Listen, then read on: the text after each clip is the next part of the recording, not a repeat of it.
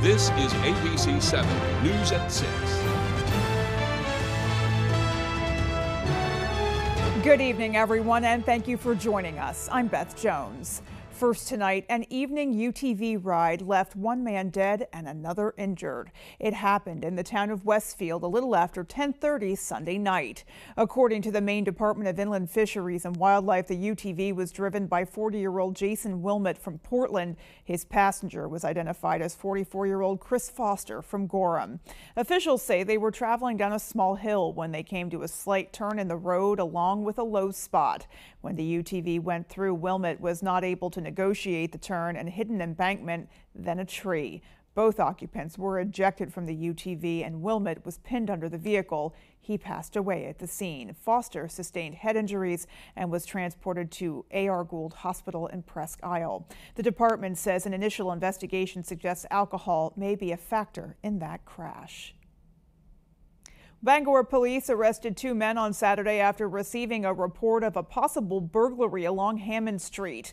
According to a press release from Bangor Public Information Officer Sergeant Jason McCambly, officers who arrived on scene located a van with two individuals in it. Police say after speaking with them, a handgun was spotted in the passenger area of the van, and a search of the vehicle turned up a large amount of illegal drugs. That according to police. Now, 53-year-old Don Doobie of Newburgh and 36-year-old Scott Lord of Bangor were arrested and transported to the Penobscot County Jail.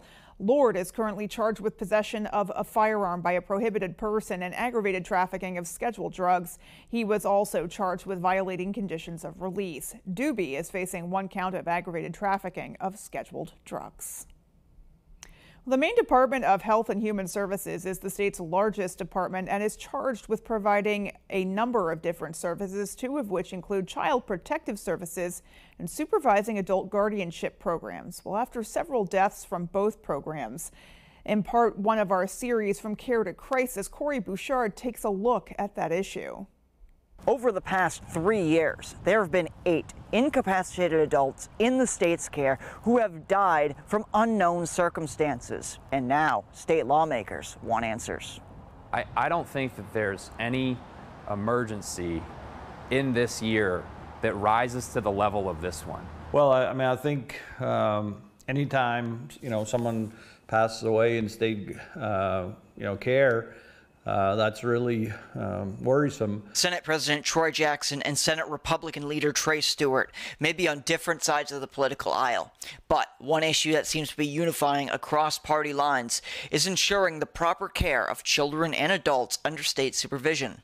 Since 2018, the number of child deaths in the state have consistently been in the double digits, with the last two reported years of 2021 and 2022 being 31 and 29 respectively.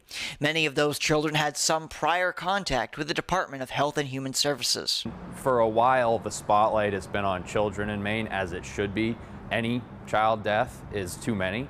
But we have seen a pattern of behavior now as it relates to not just child deaths, child abuse, and now adults with guardianship situations. Due to a slip-up with how the Maine Attorney General's office handled a request for information by media outlet The Maine Monitor, we have learned about 8 adults from across the state who were under public guardianship that died between 2020 and 2023. The adults all died from what the Maine Office of the Chief Medical Examiner described as undetermined.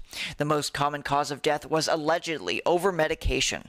According to Senate President Jackson, they were not made aware of the deaths, despite there being a law requiring the department to report to lawmakers about deaths of adults under guardianship. Finding out why we didn't get those reports, we didn't know. My gosh, one of them I think was in Fort Kent until read about it in the paper. At the State House, I'm Corey Bouchard for ABC 7 and Fox 22 News. Alrighty, well, in other news tonight, Maine Senator Angus King is urging the Biden administration to take action on energy costs before we get too far into the winter heating season. In a letter to the White House Office of Management and Budget and the U.S. Department of Health and Human Services, Senator King said, quote, amid increased energy prices resulting from Russia's war in Ukraine and inflationary pressures, LIHEAP has become even more important for helping families pay their energy bills without foregoing other essentials. Unfortunately, supplemental funding is needed once again as we head into another winter heating season. Winter heating prices are expected to remain roughly as high as last year, and LIHEAP applications are up significantly. According to the National Energy Assistance Directors Association, states are reporting increases of up to 20% in the number of LIHEAP applications since last year. With limited funding, states will face tough choices about the amount of assistance they can provide and the number of people they can serve. End quote. Now, nationally, it is estimated that some 6 million households receive assistance from LIHEAP, and that includes over 45,000 households right here in Maine. Well, on Saturday, dozens of people from several parts of the state rallied on the steps of the Pierce Memorial in downtown Bangor, calling for solidarity with the people of Palestine. Our Grace Blanchard spoke with the protest organizer and his mission to seek justice for the Palestinians caught in the middle of that war. There can be no peace without justice, so I'm calling for justice above all. Over the weekend, Mainers from all across the state gathered right here in Bangor in a demonstration to end the violence between Israel and Palestine. It is very, very clear now they are going for full-on ethnic cleansing of the Gaza Strip, and I could not remain silent. Bangor resident Brendan Davidson organized the protest with other community members in the wake of the violence that started with Hamas's invasion of Israel and the murder of scores of innocent Israelis and some Americans. What we've seen outright with the leaders of the Israeli government is they're straight up denying that Palestinian civilians even exist. Palestine is composed of the West Bank and Gaza Strip. Davidson says the conflict has resulted in the death and displacement of many Palestinians who did not ask for this violence, but have landed in the crosshairs. Think about what it would be like to have been expelled from your home, to have been living in exile for 75 years, to live under siege, under blockade, live under segregation and dispossession. Think about that situation. Think about their humanity.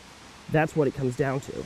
Davidson says his hope is to give a voice to the people in Palestine whose messages of peace, he says, have been lost amongst the chaos. In the siege of Gaza, stop the bombing, stop the killing. We stand with the Palestinian people that we feel for their suffering, and we want to see a day when they are free, when they can live in peace, and when they can live in justice. In Bangor, Grace Blanchard for ABC 7 and Fox 22 News. After almost 15 years serving Husson University, President and CEO Robert Clark formally announced today that he will be retiring in December of 2024. Beginning on New Year's Day of 2010, Clark's tenure saw improvements in Husson's academics, finances, and expanded enrollment, helping establish several academic infrastructures, including the schools of science and humanities, business, and more. He also oversaw the integration of the New England School of Communications into the university. How could we strengthen the experiential learning that those students were going to receive was part of the priorities coming into the institution. Well, according to Clark, one of the things he holds as a proud accomplishment during his time in College Circle are the 10,000 plus students who received their Husson University diplomas. So certainly a lengthy tenure there. Congratulations on that retirement announcement. Alrighty, folks, let's go ahead and peek outside and get a first check of our forecast. All right, Beth, thank you. Happy Monday. What a weekend. For today, some rain showers out there that are going to linger through tonight into tomorrow, as well as a little system to the west of us is going to kind of rotate through, and that's going to bring us those rain showers tonight and through much of tomorrow. So it won't be an all-night rain or an all-day rain tomorrow, but we're going to get wet with those scattered showers out there once again. The bigger picture here shows the bulk of the rain right there moving this way, so expect the heaviest rainfall after midnight tonight. All right, temperatures today. Cloud cooled and rain cooled, right? Highs only in the mid-50s, which is kind of where we're supposed to be this time of the year. Our forecast then tonight, though, is cloudy skies and rainy skies out there tonight. Low temperatures down near 50. Your full forecast is coming up. Beth?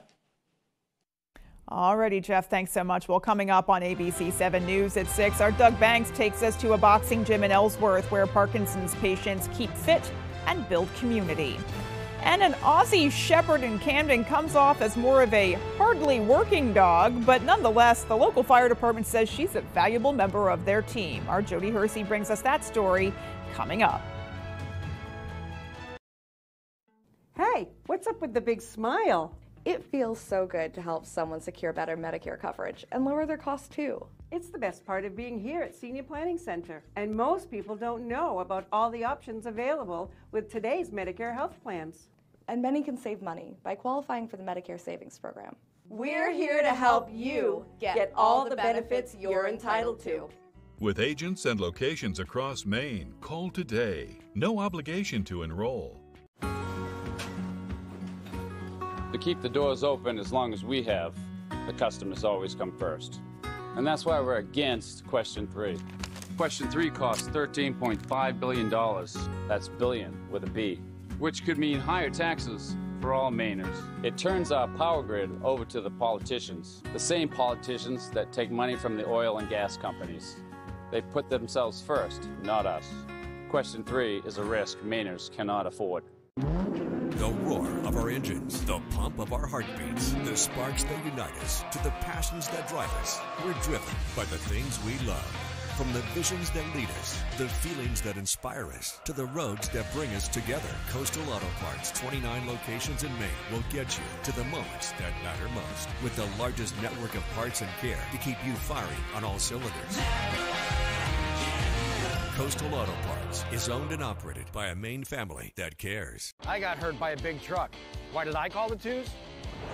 Because life-changing injuries deserve life-changing money, and I'll fight to get it for you. We got a client who broke multiple bones in a commercial vehicle accident, $700,000. Another client had a brain injury, and we got them $1.15 million. If you get hurt by a big truck, call the twos. We win for you. Hurt by a big truck? Call the twos. We win for you. Some things are worth waiting for. Something reliable, something loyal, something long-lasting. A 6-year warranty? Coyote's got that. One machine for all the dirty work? Count on Coyote. Coyote won't break your heart, and Whittemore & Sons got the deals that won't break the bank. So quit swiping and settling for less. Slide into Whittemore & Sons and be treated like family by a family who cares. 257 Waterville Road, Skowhegan. You're watching ABC 7 Bangor.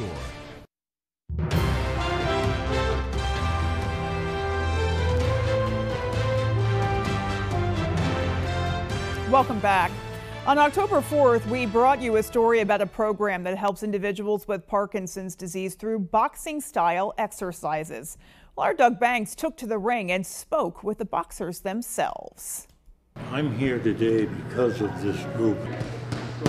Meet Jack Kunkel, Byron Vinton, and Harvard Austin. 3 boxers at Rock City Boxing, Bold Coast, Maine. Diagnosed in 2018, Harvard started here 2 years ago. It took me a while to get into the program because I felt I didn't need it. But now, he's never going to throw in the towel. And now I come Monday, Wednesday, and Friday. It means that much to me, you know, for the life that I'm going through right now. This program helps boxers well beyond the physical exercises. Everyone in that room has Parkinson's, and I bet you'll never find 2 people that have the same symptoms. Sometimes it's the things we can't see. I have this hallucination where I have smoke coming out of my nose and my mouth, and nobody else can see it but me. And I can feel it right now. I can see it. In the not that distant future, past rather, I had serious thoughts of ending my own life. And one of the reasons I didn't was this group. Everybody had a life before their diagnosis. And every day they're here, it's a reminder that they are alive and they will never fight alone. I got grandkids now, so that's helping me drive myself a little bit more. The camaraderie and seeing the people and get to know everybody, and that's the best part about it for me. It made me realize that maybe there was some reason to hang around for a while longer. In Ellsworth, Doug Banks, ABC 7 and Fox 22 News. And our hats to all of those who are fighting. Alrighty, well, if you're looking for an excuse to take the family out to Governor's, you can do it tonight and support a good cause at the same time. Until 8 p.m. tonight, the Old Town Governor's will be donating 10% of all sales to Old Town's Caring Community Cupboard in honor of World Food Day. Vice President of the Cupboard, Beth Adams, says fundraisers like this one are crucial to providing support for impoverished communities.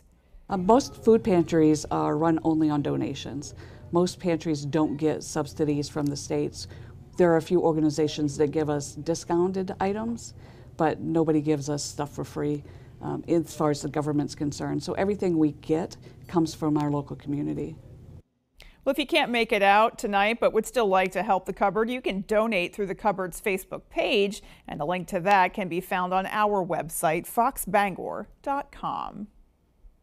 Well, UCP of Maine's 21st annual Pumpkins in the Park fundraiser is officially less than a week away. It will be taking place at the Anna Shrine Building next Sunday from 11 a.m. to 5 p.m., so mark your calendars.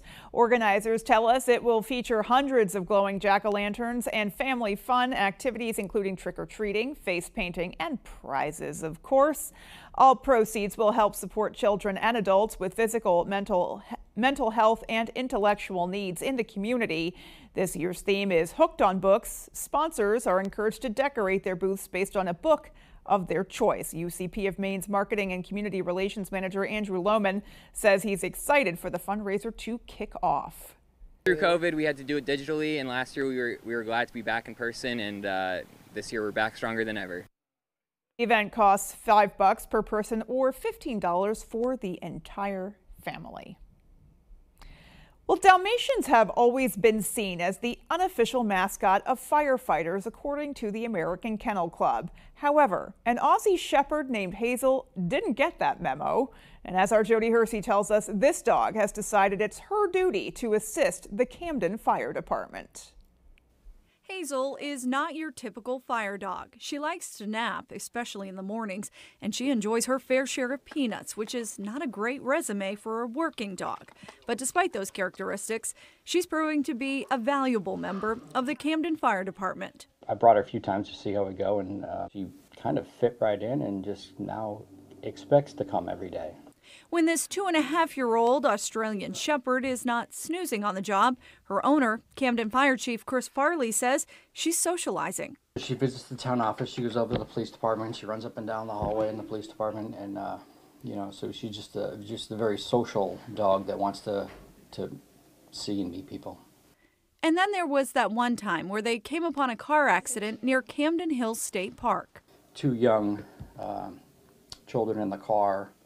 Nobody was seriously hurt, and they were sitting on the grass off to the side just crying. So my wife happened to be with me because we were at the park, so she went over and brought the dog to them and just calmed the kids right down. Fellow fireman Matt Heath says Hazel is a joy to be around. Yep, no, it is nice having her around. She helps keep everything nice and mellow. As stressful as the firefighting profession can be, Chief Farley hopes Hazel can be a source of calm and comfort to those she encounters. You know, she runs up to everybody and greets her during or after calls when she's been in here, and we go back out into the apparatus bay. She just kind of goes out there with that bundle of happy energy and spreads it around. In Camden, I'm Jody Hersey for ABC 7 and Fox 22 News. Never underestimate the healing power of a dog. Alrighty, well, still to come on ABC 7 News at 6, the Patriots are out to their worst start since 1995. How getting down early led to their loss to the Raiders. That story coming up. With harsh Maine winters and winding Maine roads, collisions can happen. But what can you do to make your vehicle look like new again? Just go to Maine Collision Center in Bangor. New owners Sean and Kim Sullivan and their exceptional technicians and team members provide a certified full-service repair facility for auto collision repairs, even fixes for scratches and dents. And Maine Collision Center works directly with insurance companies to promptly process your claim. If you're going to get it fixed right at Maine Collision Center. With AAA insurance, by bundling our home and auto policies, we saved over $450. And we were shocked at the savings. When we switched to AAA auto insurance and bundled our policies, we were able to save over $400 every year. Switch to AAA insurance today, and you could save an average of $483 on auto insurance. Compare that to State Farm, Geico, even Allstate. Call now for your free AAA full picture quote to find out how much you could save. Well, my passion is hang gliding. I've been doing it for over 30 years, and it's like flying. I mean, it's like everything you always dreamed about. AAA insurance helps us save more. And do more. The savings from AAA Insurance has allowed me to pursue my passion of making jewelry. It's great to have a little bit of extra cash to do something that you love. To find out how much you could save by switching to AAA insurance, call 866-460-1310 for your free AAA full picture quote today. You'll be glad you did. Hanks Husqvarna is your full-line Husqvarna dealer with 2 convenient locations, 32 Old State Road in Carmel and 19 Moosehead Trail in Newport.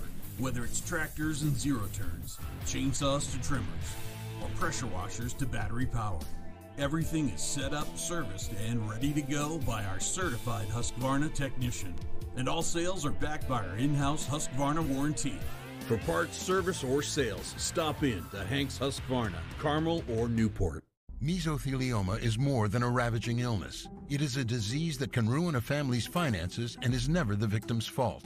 The law offices of Joe Bornstein has been fighting and winning for Maine families for nearly 50 years, and we've collected over $500 million for injured Mainers. If you or a loved one is a victim of mesothelioma or asbestos-related lung cancer, call Joe today for a free case evaluation and to learn about your family's legal rights. Dial 207-CALL-JOE or online at joebornstein.com.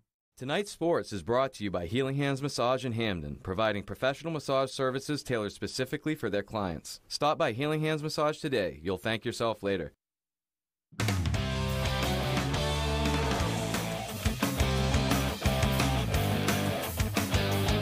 Hey everybody, Ryan Sudol here. Thank you so much for joining us. Well, another Monday, another Patriots loss, their 3rd straight. They got closer than previous weeks, though, at least, falling to the Raiders 21-17. The Patriots are now 1-5 for the first time since 1995. Quarterback Mac Jones getting sacked in the end zone late in regulation, which sealed the deal for Las Vegas. The Patriots had some positive moments in the game, but once again, when it mattered most, just couldn't make that 1 or 2 plays that would have made the difference. The one common thread in all 5 Patriots losses this season, they fell behind early and could never quite catch up. It's been hard to play from behind. That's not the way you want to play in this league or really in any competitive sport that I could think of. And we got to do a better job of that. There's no doubt about it. We just have to do a better job. When we get our opportunities early in the game, we just haven't made the most of them. And we have to do a better job of that. So it's coaching, playing, it's all the above. Okay, now to some happier news. Maine football have won 2 out of 3 now after picking up a huge homecoming win on Saturday against LIU. The Black Bears were down 10-7 at the break, but came out in the 3rd with a 14-play, 85-yard scoring drive, and they kept the lead from there. Derek Robertson had another strong outing with 235 yards and 3 touchdowns, and the defense certainly did their job down the stretch. All in all, head coach Jordan Stevens believes it was the best that the entire team has looked all year. It didn't start out the way we wanted to in the first 2 series of the game, but I thought we responded well and continued to play, and that's been a point of emphasis for us is just responding, staying within process throughout the entire game and doing a better job in those 2nd and 3rd quarters. I thought it was our most complete game as a team. There's a lot of areas we could be better, but always good to get a win on homecoming. Now the Black Bears get back on the conference train and prep to face Campbell University down in North Carolina on Saturday. The first time the Black Bears have ever faced the Camels. They're averaging 37 points a game so far, so it'll be difficult for the Black Hole, but Coach Stevens says as long as they approach it correctly, the results will come. They're an explosive offense. I think they can find a way in the run and the pass game. It's a huge challenge this week going down there.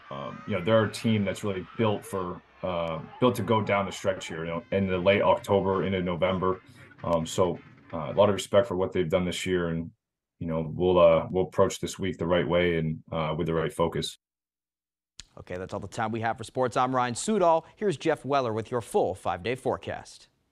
Hey Ryan, happy Monday. Let's start here. Lots of clouds out there today and some rain showers across the region that will linger through tonight into tomorrow, probably not ending until early parts of Wednesday morning. And the bulk of the heavy rain is going to arrive for us tonight. In fact, here it is now over here, moving this way. So expect some rain showers across the region tonight into tomorrow, probably into tomorrow night too, with that locally heavy rainfall likely after midnight tonight. So we've turned the faucet back on. It's not going to be a really heavy rainfall, but a few areas could see a quarter to a half inch of rain from this that will likely linger into tomorrow night. All right, Futurecast shows lots of clouds around tonight with showers in here as well that are going to linger overnight tonight through tomorrow into tomorrow night. So it's not going to be a burst of heavy rain, but it's going to be kind of stretched out over a period of time that will give us maybe a quarter inch of rainfall heading into Wednesday morning after cloud cover and rain showers through much of tomorrow. And then we're likely going to not kick the clouds out of here anytime soon. Like here's Wednesday morning,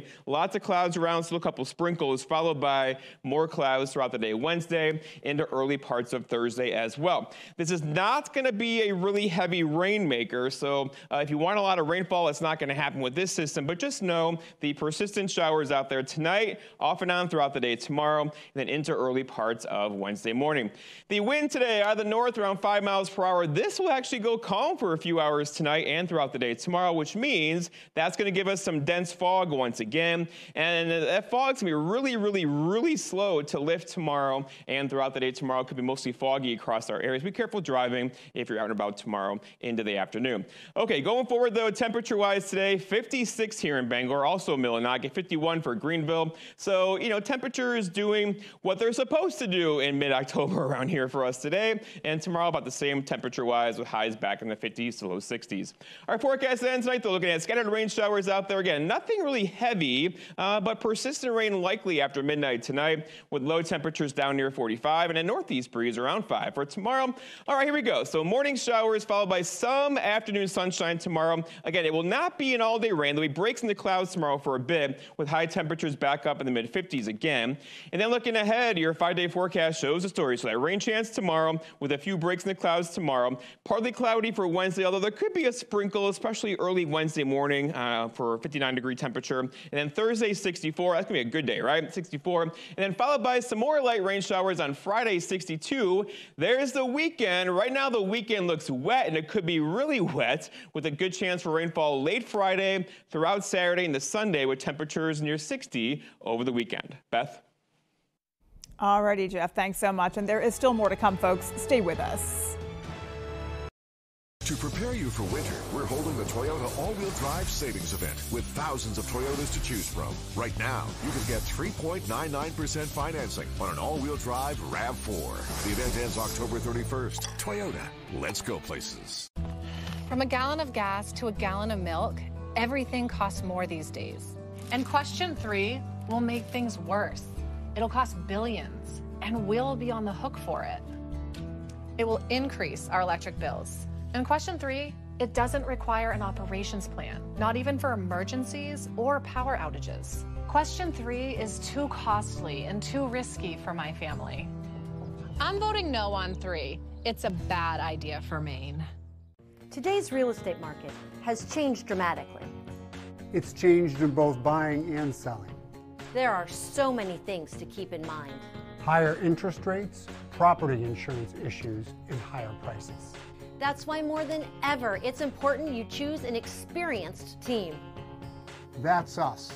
We want to help you sell well and buy well. It's a professional experience from start to sold. If I don't hear from you tonight, well, it's over. I know it, but I can't let go. Everything I love is out to sea.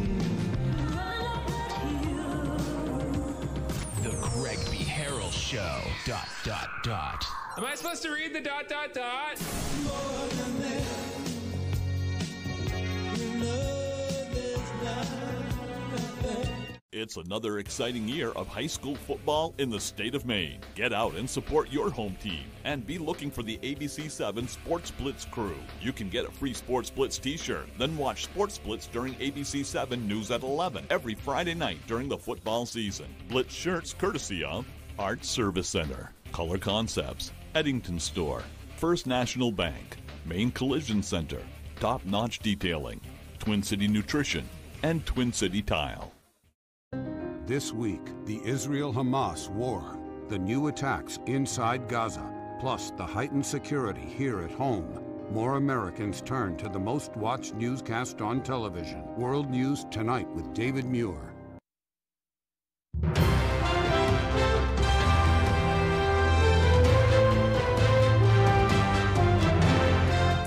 Finally tonight, the Maine Association of Broadcasters Awards Gala was Saturday night, and for the first time, the Maine Association of Broadcasters named a television station of the year for excellence. We were the very first station honored with that award. It's definitely some great news for us here at ABC7 and Fox 22, and a big shout out to our entire team. We are certainly very grateful to have been recognized. Alrighty, folks, well, that is going to do it for us. From everyone here at ABC7, have a great rest of your night, and we'll see you right back here at 11. Good night, everybody.